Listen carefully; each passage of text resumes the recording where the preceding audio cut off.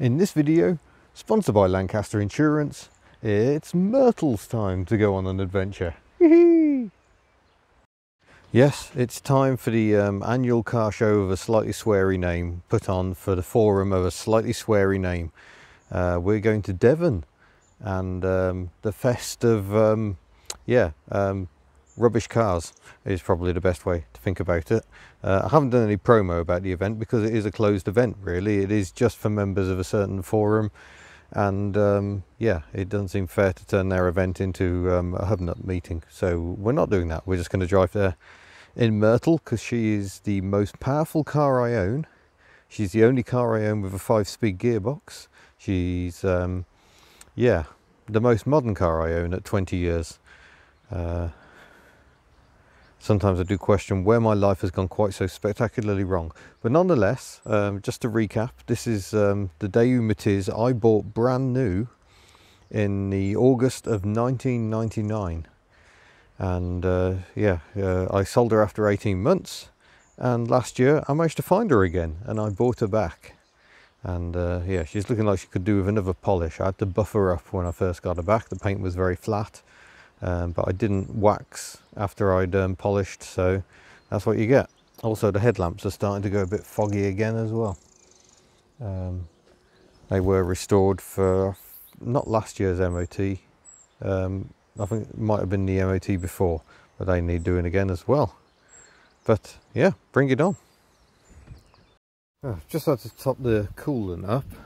It's a little worrying. You can see where someone used Radweld before to try and cure a leak. Disgusting stuff. Clogs up everything. Probably explains why the heater matrix isn't very good. I could probably do with flushing out the cooling system again. But of course that was all because there was a leak here, rather given away by the fact everything's been sprayed orange.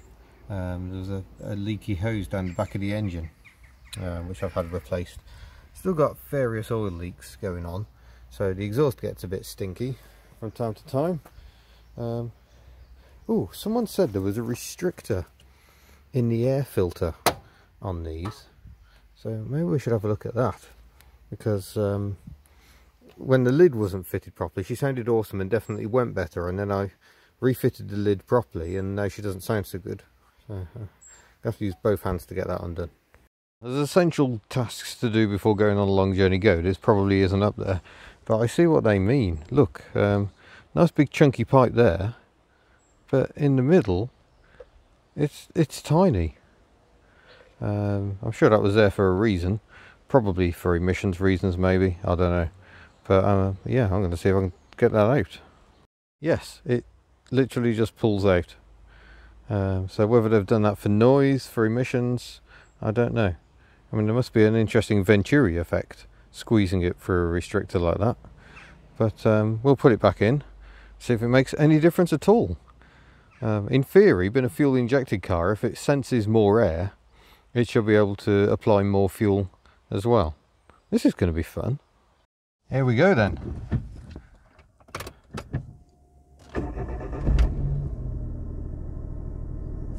So far so normal, despite the power boosting mods. Oh yeah, I feel just like Mighty Car Mods now. Right, seatbelt might be a good idea. Make sure it doesn't interfere with the microphone. So the mileage readout at the moment, 91114. So remember that, and we'll see how many miles we cover on this trip. I think we're going to be getting on for 600. Maybe not quite that many, we'll see. Should be a fun weekend. I'm going to revisit the Hyundai Stella, the one with a V8 engine. Might do a second video on that because first time round I didn't show you under the bonnet. Idiot. That was 2 years ago, I think, so we'll do that. But maybe she sounds a little more grrr. We shall set off and see how we go. First stop, we've got to go down to Barnstable. Right, this is far from scientific because it's not flat at all, but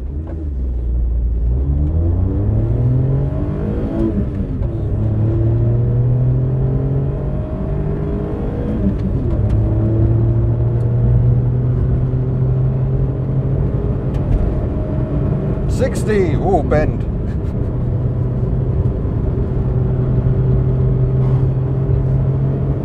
sounds immense. Oh, crest. Woo. That's, yeah, exciting times. I'm not sure it's any quicker at all, but she definitely sounds meatier. She's definitely pulling much better at the top end. You know, maximum revs is when she's really sucking the air in. And, yeah, she used to feel like she was just flattening out a bit, and now she doesn't. Crest.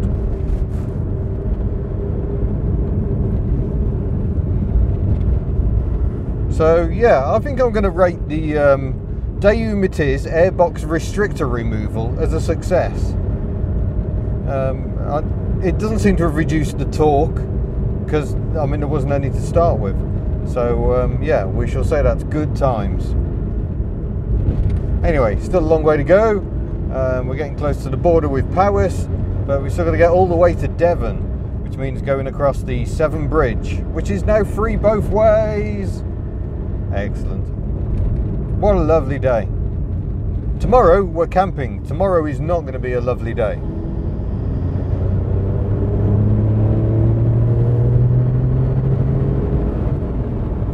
This car's hilarious.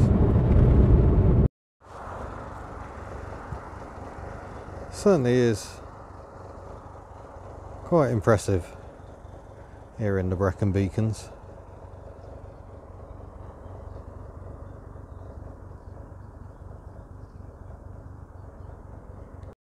Okay, there must be a Figaro meet going on somewhere, because I've now seen 4 Figaros, 2 of them very close together. 3 of them have been grey so far, and only 1 in the topaz.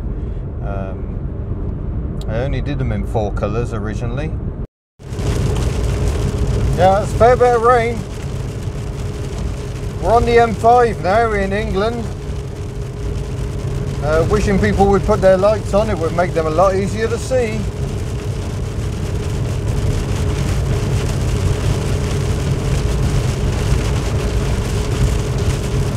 It was nice and sunny in Wales.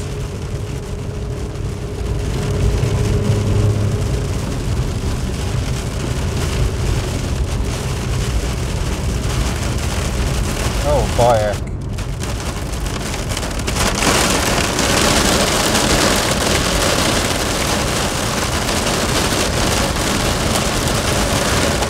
Hail!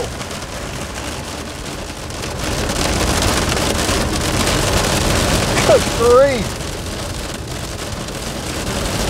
Everyone slowed down, well, not everyone, most people have slowed down to about 30 miles an hour, because this is horrible. A great weekend to go camping. Oh, well, now it's calmed down a bit. We have reached Somerset. Somerset is where the National Microcar Rally is going to be in September. But I don't think we'll come the motorway route in Tuck. Even if she can get on a bit more than she used to, it's probably not the best idea. We should carry on to Devon. We've covered about 140 miles so far. All seems to be going well. Well, good morning and welcome to day 2 of this adventure. We are still on our way to the Slightly Sweary event of the Slightly Sweary Forum.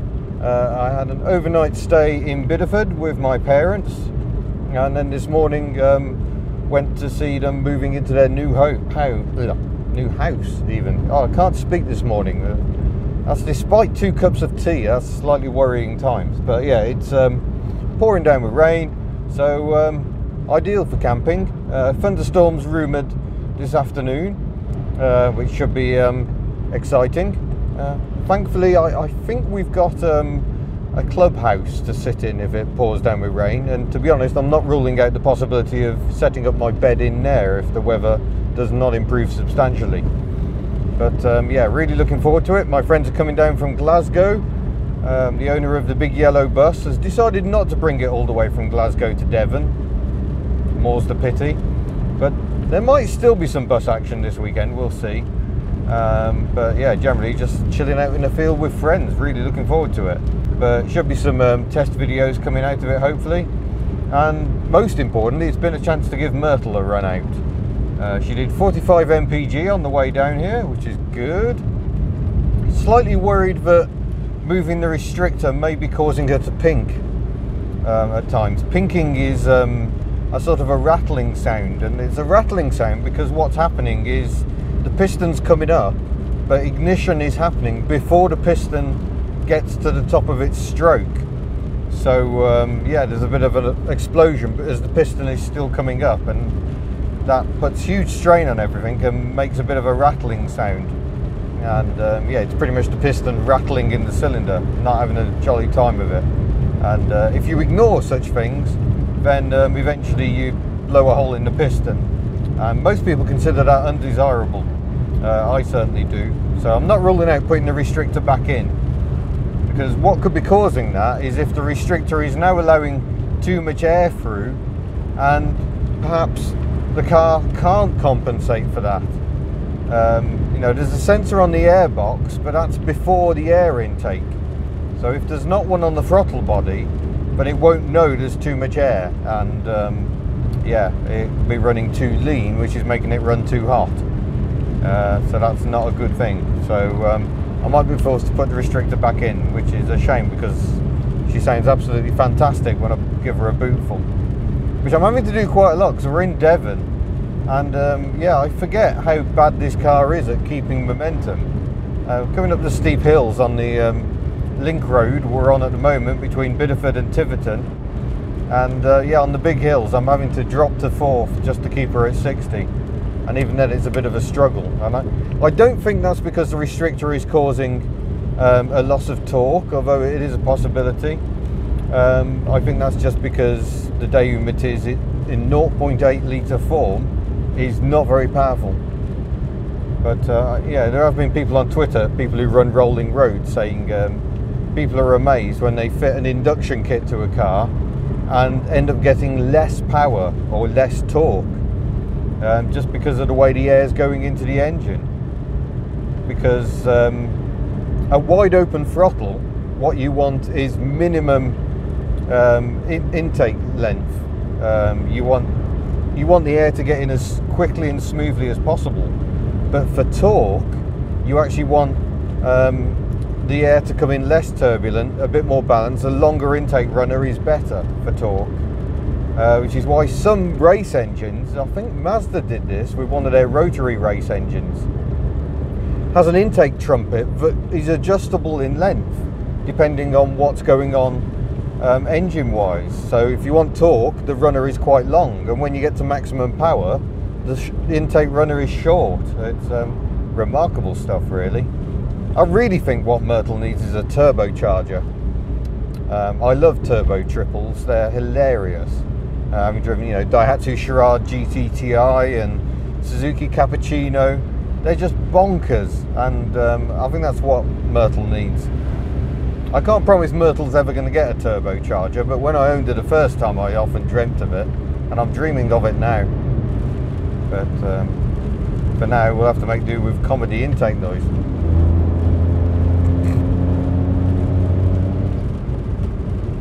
Well, here we are at slightly sweary event, doing repairs variously.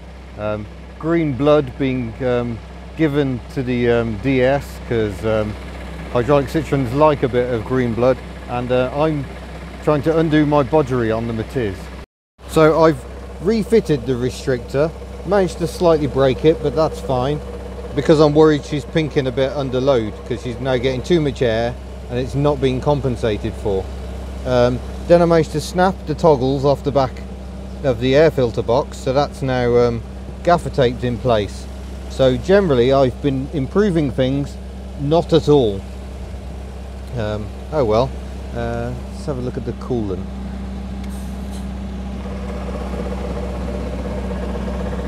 Yeah, that's dropped a fair bit, but it's still between min and max, so we'll say that's alright. What a lovely colour it isn't.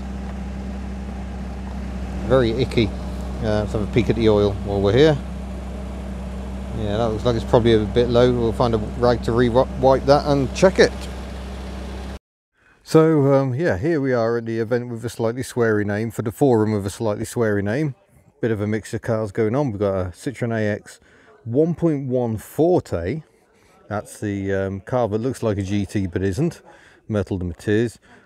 My friend's Citroen DS next to an extremely characterful CX that another friend bought on eBay for not many pounds.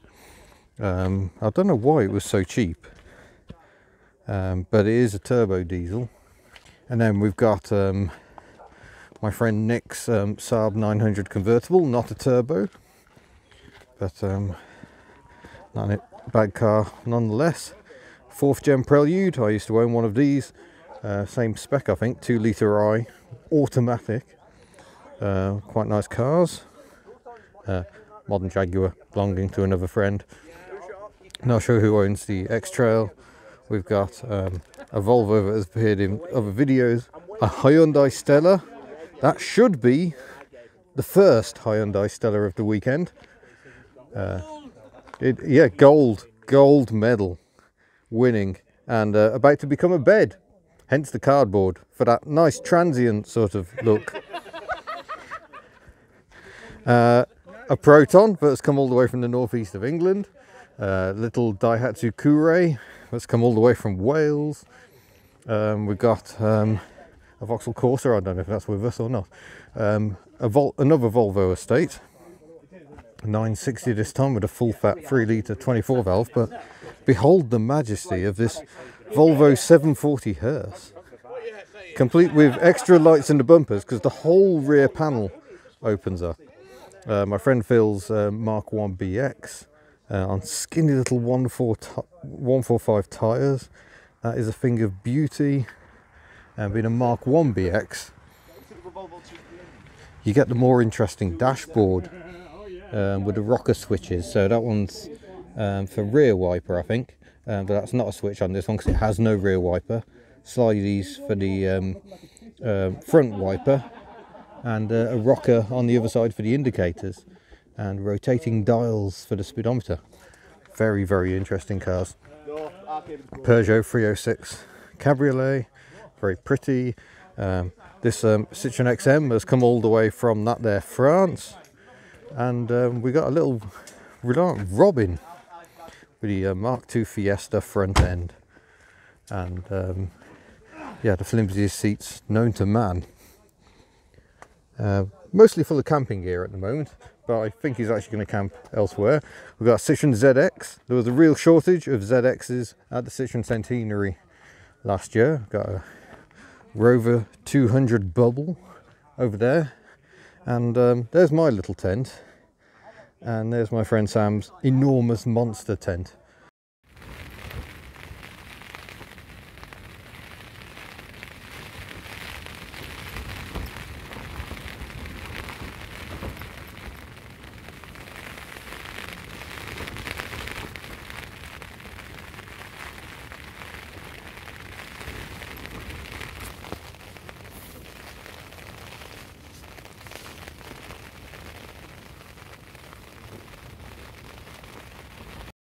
Yeah, that was not a great night's sleep, and now it's blowing a gale and all rainy again as well. It's yeah, because it's now daytime. There's my mate's massive tent, and I bet that wasn't blown around quite as much as this one was last night. Starting to feel that maybe this 20-year-old Euro hike tent has reached the end of the line, but yeah, I'm just going to stay here. I'm not going out there for a moment. Variety is what this event is about. We've got a Toyota Estima Lucida Charm Pleasure Wagon with joyful canopy next to a BMW E28 M5. Got a Hyundai Stella, not a V8 Stella, that's a Hyundai Stella Gold, Proton 1.5 automatic, Volvo 940, sorry. And yeah, various others. Magnificent. We are tramming. Excitement.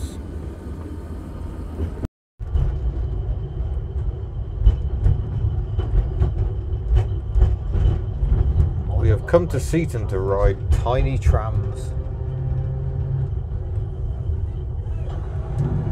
Ooh, emergency stop. Well, that one's got curtains. That's a bit posh.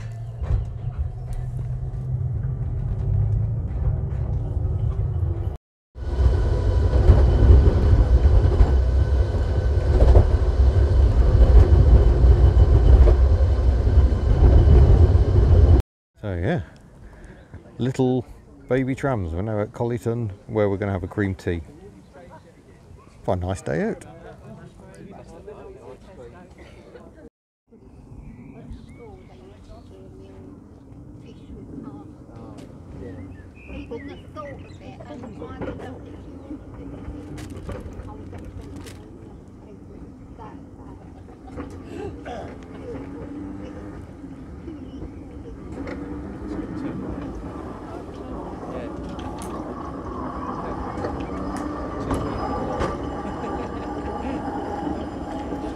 And there you go. That's your reverser doing its thing.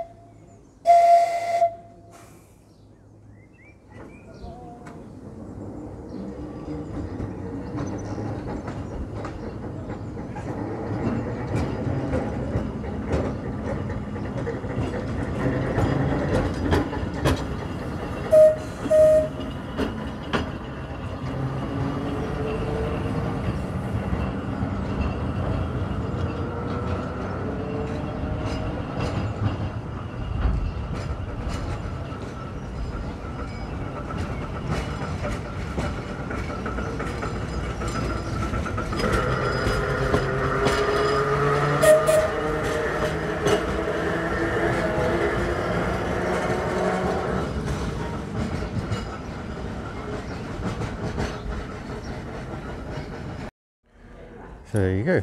That was our visit to Seaton Tramway. And look at the happy Glaswegians. Was that good? Extra good. And now, with great excitement, we set off across the oldest concrete structure in Britain. This was built in 1877, I think it was. It's a listed ancient monument, one of the youngest ever. Here we go. Scheduled ancient monument.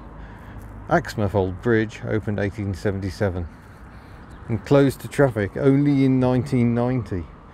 And now it's just a pedestrian bridge over the pretty little harbour here at Seaton. What a lovely part of the world. But I think we should probably get back to the campsite.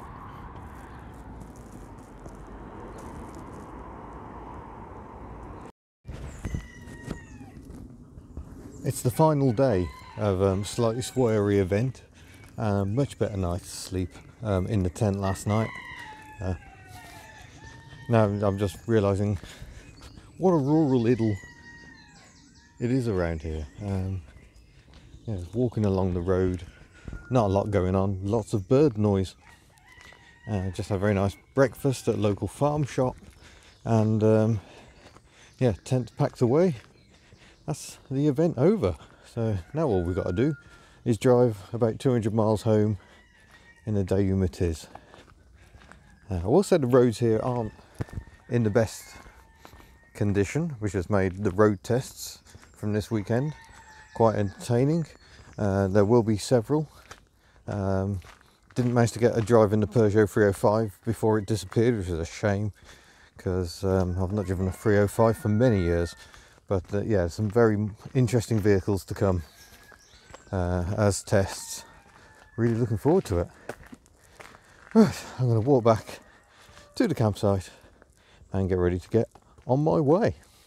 Well, we are now on our way home from the event of a slightly sweary name, and I've refitted the restrictor that I took out because I was worried she was actually pinking under load, which makes me think perhaps she isn't readjusting the amount of fuel for the amount of air that was then being put through the engine, so running too hot. But certainly if I put my foot down now, let's do the window up.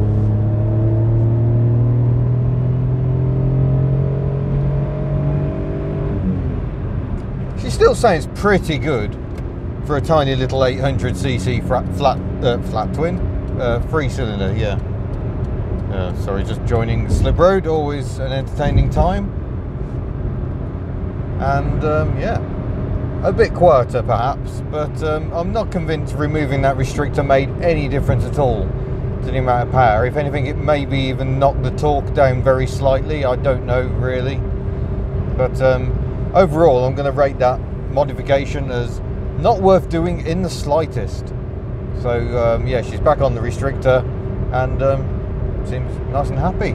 So we shall continue on. We've got about 160 odd miles to get back to Wales, so I'm just gonna get on with it. Pouring down with rain, stuck in traffic. This is feeling very similar to the journey down to Devon. Not sure the M5 is really fit for purpose anymore. Not that the motorway is really to blame for the weather. And yes, I did put my sunglasses on. It was nice and sunny. And now he's very much not. Well, we've made it back to Wales. It's we're still in South Wales at the moment. But I've just seen another Nissan Figaro, and that reminds me there was a weekend event based in Llandrindod, Wales, in mid Wales, not a million miles away from where I live. So yeah, there were Figaros from all over Europe apparently. So a very big fig meet. Which is jolly good. I might not find them the best cars to drive, but the sight of many Figaros together is always an amusing sight. In fact, they had a meet at the Ace Cafe in London a couple of months ago, I think.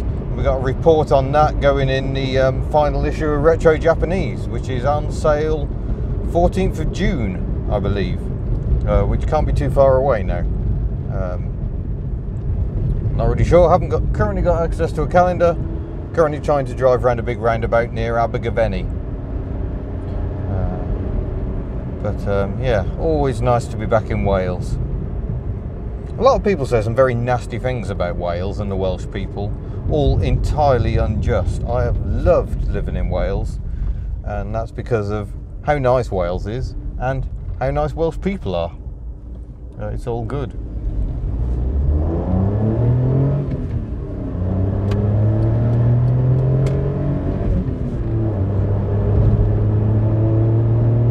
Hilarious little car is hilarious.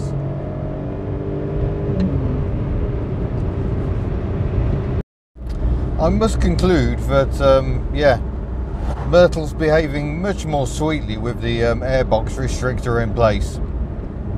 So I think we can say that's a myth comprehensively busted.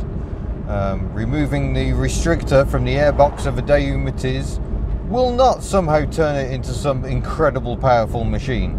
In fact, it'll actually make it worse. Mid-range torque is definitely much better with a restrictor in place, because what that Venturi is doing is not just restricting the amount of air that can go through, it's speeding up the air that does go through. So, which must have some sort of a benefit, a sort of mild supercharging effect. So yeah, it's not just about sheer volume, I guess. Oh, you're going to stop there. Right, okay. Matiz brakes, still not the best.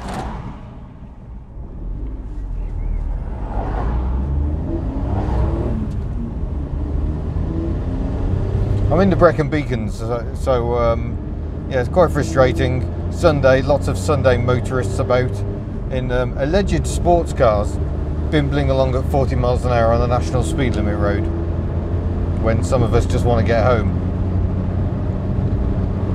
But now we've got a bit of clear road after that enforced stop, and the C4 Cactus is making the most of it. It's gone. So C4 Cactus being chased down by a Daewoo Matiz. It's a race like no other. But we've caught back up with a Peugeot 308Z whatever. You know, those little two-seater Peugeots? I don't even know what they're called. They just look so uninspiring. I've no desire to really know anything more about them. But I've got a double bubble roof, so they must be good. Oh, there goes the Peugeot thing. That means we can get a bit of a shift on now.